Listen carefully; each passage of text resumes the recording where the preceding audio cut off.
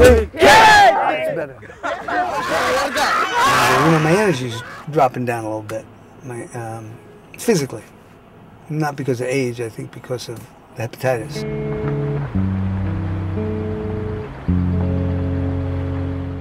Are you taking any medicines now? No. But I have to admit, this one's a little concerning. Yeah. And I don't know what to do, you know. I mean, it seems to be getting worse. Maybe a platelet dysfunction. Okay. Which again, you can sometimes see in liver disease. Your platelets are normal, but they're getting low, a little bit lower than they were. Mm-hmm. Now, if you didn't have liver disease, normal is normal, and we wouldn't say anything about it. Okay, all right.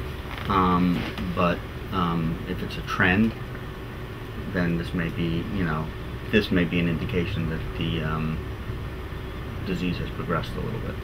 In a routine physical, when I first got back to New York in 86, 85, and 86, I had to see a doctor, and he says, well, let's draw some blood, you have some problems.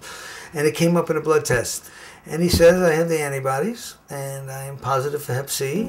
I think most people who contracted it, other than transfusion people, are those who contracted it through drug use.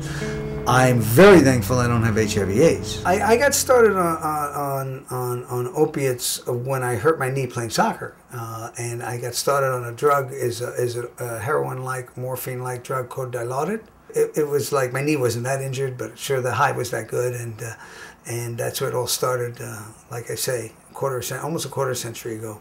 Part of the story of my life is when I came back to New York. I was withdrawing from an addiction of heroin and cleaning up immediately and with very little money. And I just had to work on my own priorities, which was getting clean. And a few years later, I was able to get back into coaching. Opportunity from the athletic director at the time asked me would I be interested in coaching. And I said yes, yes, yes, 3 times. And the job opened up. The year before I took over, they were 0-12-3, and I took a program and immediately was able to turn it around because the talent was in the school. And it kept me straight, and it continues to keep me straight, as well does my higher power and my God. And now it's been 24 years later.